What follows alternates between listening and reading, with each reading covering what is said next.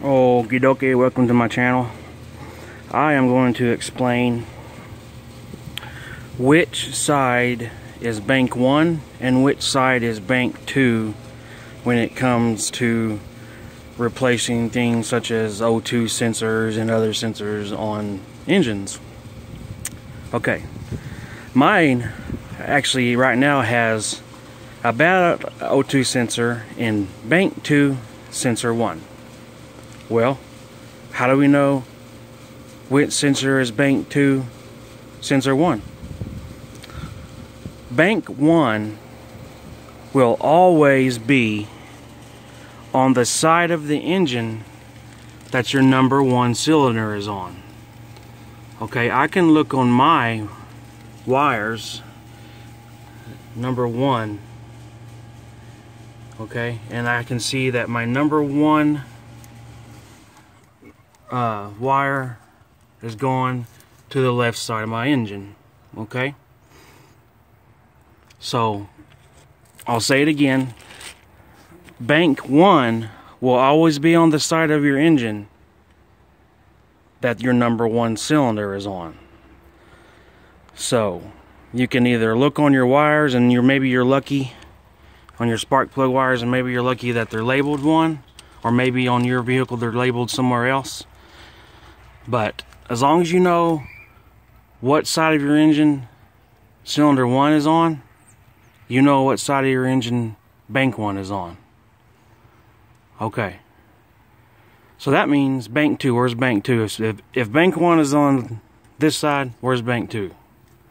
Bank 2 is on that side, that's right. This is a V6. 1999 Nissan Pathfinder 3.3 liter V6 is what this is. Okay, and this bank 1, bank 2 stuff is going to be pretty, what am I trying to say? It's going to be, probably on most vehicles, they're going to be like this, I guess is what I'm trying to say. But again, as long as you know what side of your engine your number 1 cylinder is on, you'll know where bank 1 is on. Okay, so bank 1's on the left as you're looking at the engine, and bank 2 is on the right here. So my sensor, my code was bank 2 sensor 1, and it said no activity, which means my bank 2 sensor 1 O2 sensor is crapped out. So okay, now we know how to find bank 1 and bank 2. Well, how do we find sensor 1 or sensor 2, sensor 3? Most vehicles have 4, 5, maybe even 6 on your bigger V8s, O2 sensors. Mine has 4. Okay, number 1 always starts on, number 1 is always going to be the sensor that is closest to your air intake. Okay, so, and we could also say number 1 starts at the front of the vehicle.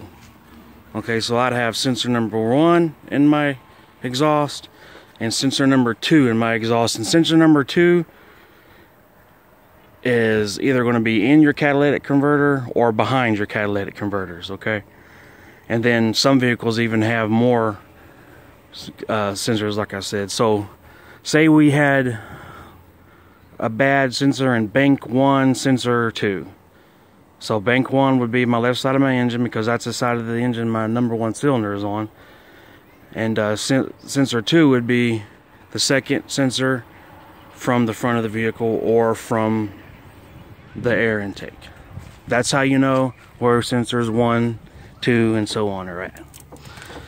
Alright guys, that's it. I just wanted to explain that, and I hope this helps somebody. If it helps you, please comment below and subscribe. I'm trying to get a channel and some viewers going. I don't know why, but I guess just for the hell of it. But alright, thanks peeps.